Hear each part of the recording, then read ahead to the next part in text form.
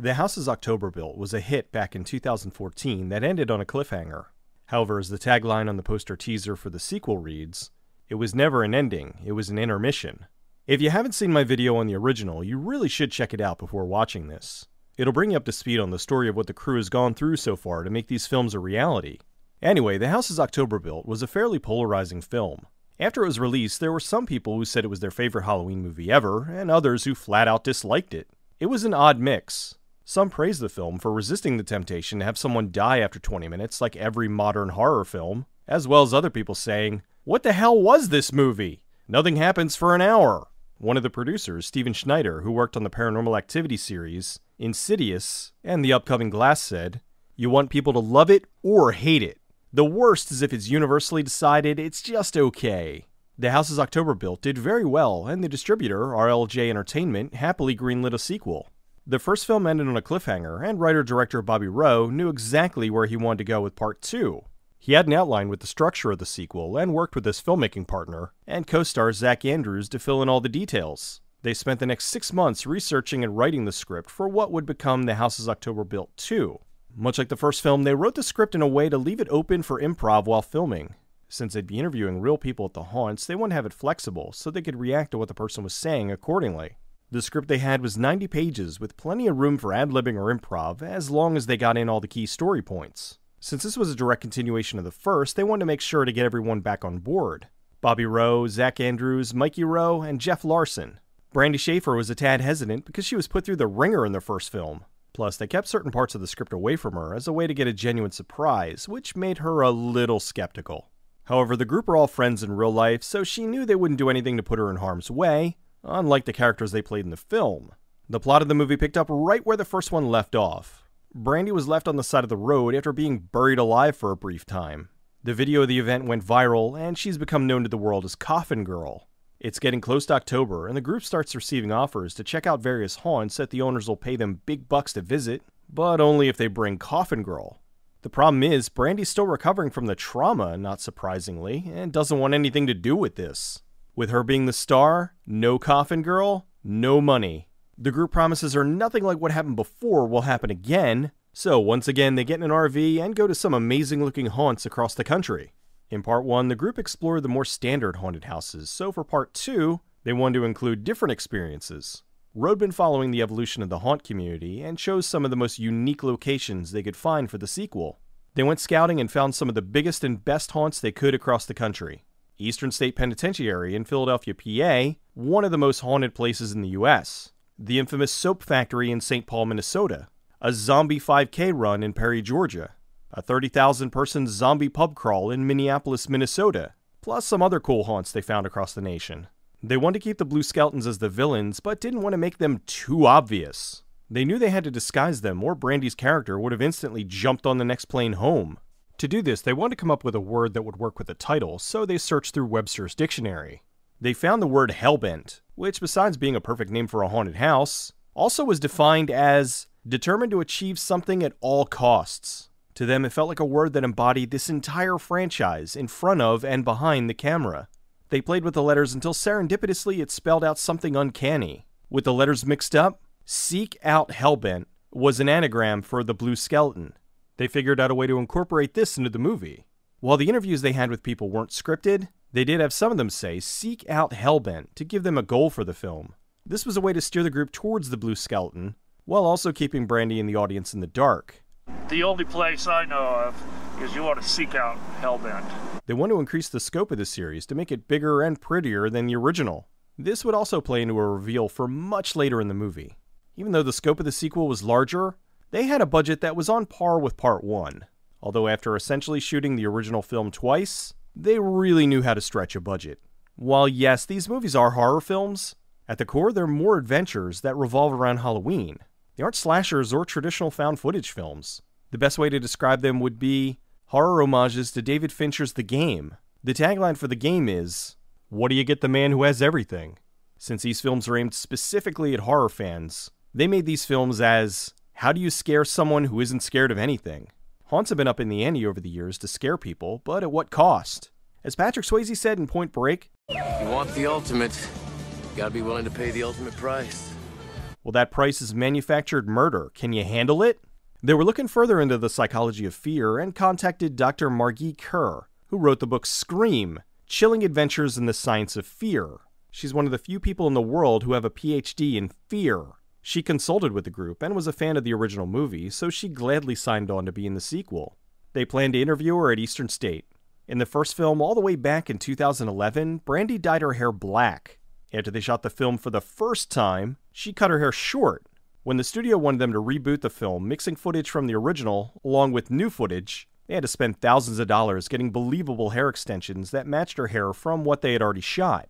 There was a segment in the film they had to cut entirely because they used a thermal filter, which picked up the dead hair and was incredibly distracting. After they reshot the film, she knew they weren't going to be filming for a while, and asked if she could go back to her natural hair color, blonde. They ended up using this as a hook for the sequel. After the events of Part 1, Brandy went into hiding and changed her hair color so people wouldn't recognize her. For the grand finale, they needed a location for the Hellbent facility. They searched for over a year trying to find a location that would fit what they had in the script, but came up with nothing. One day while on vacation with his family, Bobby Roe stumbled upon the perfect spot. His daughter was obsessed with Pete's Dragon, and he was taking her to a lighthouse to pretend to meet Elliot and Nora. They went to one in Port Townsend, and noticed about a quarter-mile from there was an old battery from World War II. The location was perfect. He looked into it to find it's been abandoned, and they haven't shot anything there since An Officer and a Gentleman all the way back in 1982. They got a permit to film there and had their finale house. It was better than they ever could have dreamed. With everything in place, they started filming. It was going to be a long shoot because they needed to film over 2 Halloweens. The crew from the original was mostly back, but they scaled it down so it wasn't quite as big. Unfortunately, Andrew Strayhorn, the DOP on Part 1, wasn't available for the entire shoot because he was hired as the head DP on the Lethal Weapon TV series. After the season wrapped, he was able to come in and shoot a few sequences for Part 2. Since Strayhorn wouldn't be available for most of the shoot, they hired Ricardo Sanchez to take over the cinematography. They had their locations lined up and traveled to each of them to film. The footage in the beginning of the movie was Bobby and Zach at the ScareCon in London, where they were talking to haunt owners in the UK. As a way to make the sequel more dynamic, they shot some footage with a drone. They felt this fit in well with the group and didn't feel that far outside the realm of what these characters would be doing. Naturally, they'd want to increase the quality of their documentary, and getting some aerial shots would most likely do that. The first film was such a hit with the haunt community, they had a problem with anonymity this time around. They'd be filming and numerous people would recognize them. This was both a positive and a negative. Positive because the movie was a mirror of reality, and negative because they couldn't get away with as much as they could before. They had a girl dressed in the porcelain costume, and fans were taking her picture to put on social media. They hadn't announced the sequel yet, so they ended up having to hide her. Since they were trying to keep it a secret, they gave some fans movie posters in exchange for them taking down their Instagram shots of the production. Apparently, porcelain's hidden in each of the different haunts in the movie as sort of a Where's Waldo horror edition. The Zombie Pub Crawl was an annual event in Minnesota that was in the Guinness Book of World Records for the largest zombie event. 30,000 people in zombie costumes. They wanted to film the event and have it end with a brain-eating contest. They thought it would be great if they could do it with the world champion of eating competitions, Kobayashi. The only problem was they'd been trying repeatedly to get a hold of him with absolutely no luck. It was getting close to filming, and they had contingencies in place in case they couldn't get him for the shoot. The guys went to Minnesota early and stopped in a pub to have a few beers. While they were there, Mikey started flirting with a waitress and discovered she was a fan of the first movie. They told her they were there to film the event for the sequel, and were planning on getting their asses kicked by the greatest eater on the planet. She said, "Oh, you mean Kobe? He's over there having dinner." Just a few tables away from them was the guy they had been trying to get a hold of for months. What are the odds? Mikey went over, introduced himself, and then called over the rest of the group. Turns out Kobayashi always wanted to be in a horror movie and would gladly do it. At the event, they did eat real, slightly grilled brains for the crowd. It was about as awful as you can imagine, and the group throwing up afterwards wasn't staged. The Zombie 5K was an amazing location. It's a 1 million square foot facility in Perry, Georgia, where firemen, police, and the military do training exercises all year for things like school shootings, hurricanes, evacuations, and subway wrecks. However, one day a year they redress the location with lots of references to things like Resident Evil, and they do a full-scale Zombie 5K run. It truly is a sight to behold. While filming the Hellbent sequence, they were the only people there aside from some campers nearby. The next morning they got an angry voicemail from one of the forest rangers. The campers were complaining to them, not about the chainsaws, the screaming, or the fires. They were upset because the generators were too loud. They shot many of the haunt scenes with the Sony A7S II. The camera's ISO opens up so much you can almost see in the dark without having to use night vision. This came in very handy since almost the entire film was shot at night. They had a few homages in the film. The opening was an homage to Hocus Pocus. The scene when they find out Matt Dunn, the owner of Screamtown, is also a magician, is a nod to when Michael Douglas realizes one of the guys at CRS is an actor in the game. They found out musician Marilyn Manson was a big fan of the first movie, so they thought it would be appropriate to use his quote for the sequel. In the graffiti room scene, they're drinking his man-synth absinthe in his honor. While working on the film, they compared the group to the Scooby Gang. After shooting the gassing scene, they found a clip from Scooby-Doo where the gang, on their way to a haunted house, gets gassed in a similar but less graphic fashion. They wanted to license the clip for the film, but the cost to license it was way out of their budget, so they had to pass. For the opening, the Skullman's played by the same actor who played the final Skullman in the original documentary back in 2011. To make them as imposing as possible, many of the members of the Blue Skeleton were ex-MLB and NFL players. Dutch Bahari from Skin Wars did the makeup along with Jackie O'Lantern of Instagram fame. It was the night of the Hellbent death scenes when tragedy struck. Their special effects supervisor had a death in the family and had to leave. They couldn't afford to move the shoot date because of their deadline, so the remaining cast and crew all banded together to make them happen as best they could.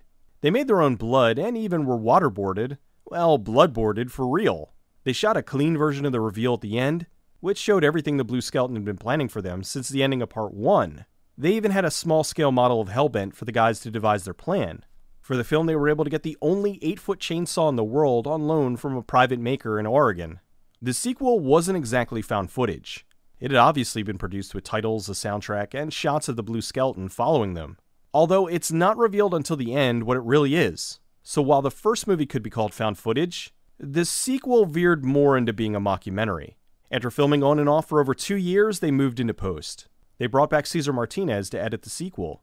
Martinez is best known for editing the Unsolved Mysteries TV series, and his style perfectly suited the look they wanted. The post-work on the film was time-consuming, and the deadline to get it cut to the studio was quickly approaching. The last thing they needed was the audio mix. It was the night before the delivery date, and the head of sound, Steve Yeaman, has a mild heart attack. They get a call from his doctor telling them what happened and that he needed to stay in the hospital overnight for observation. Roe told the doctor to tell Steve he understood and would notify the studio. In the background, he could hear Steve saying, "I have a movie to finish!"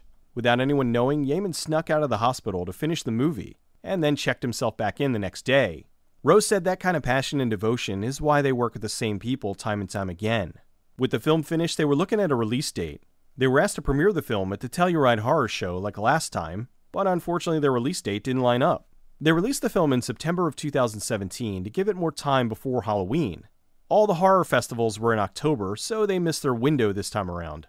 Although it did screen at the Halloween International Film Festival and the Horror Rant Film Festival in Athens, Greece, where it was nominated for Best Picture. They held the premiere at the Silent Movie Theater in Los Angeles, a well-known haunted theater. There are numerous stories of the place being haunted, and the show Ghost Adventures investigated there. To promote the film, they released a soundtrack called The Music October Built, which included a dark reimagining of the jazz hit Halloween Spooks. They shot a music video for the song at the Dead End Hayride. They also created a VR 360 segment of the gravesite as further promotion. This was released on the horror-centric website Bloody Disgusting. The sequel was featured in Scream Magazine and even Entertainment Weekly. Actor Kevin Pollak was a big fan of the first movie and had Mikey and Bobby on his talk show to talk about the sequel. Zach and Bobby were on Adam Green and Joe Lynch's Movie Crypt podcast. On New Year's Eve 2017, Kobayashi showed clips of the movie on the Japanese version of Dick Clark's Rockin' Eve. He was then in an eating contest with a full-grown male lion. The reception for the sequel was like the first movie, polarizing.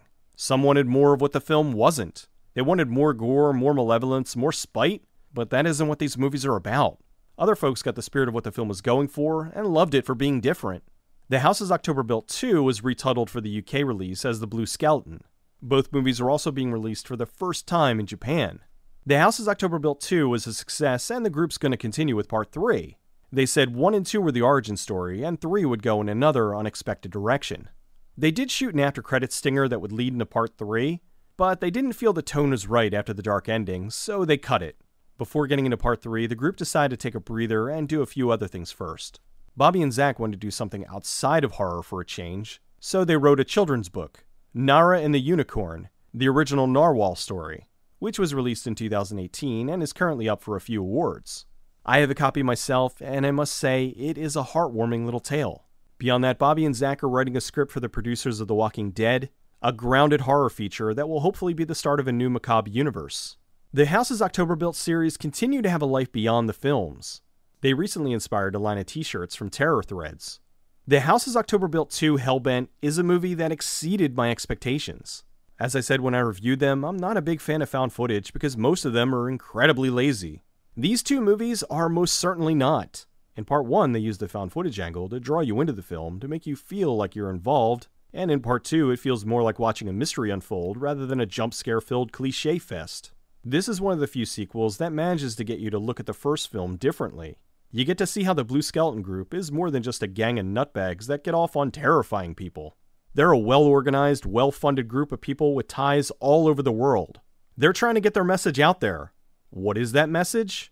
Seek out Hellbent for yourself.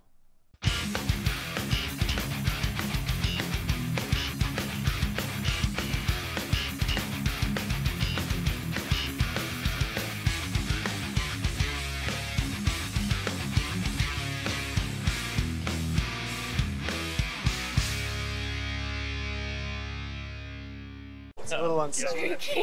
Drinking and droning? Drinking and droning, bro. It's a little unsafe. Good. Is this really going to put hair on my chest? No, nothing will.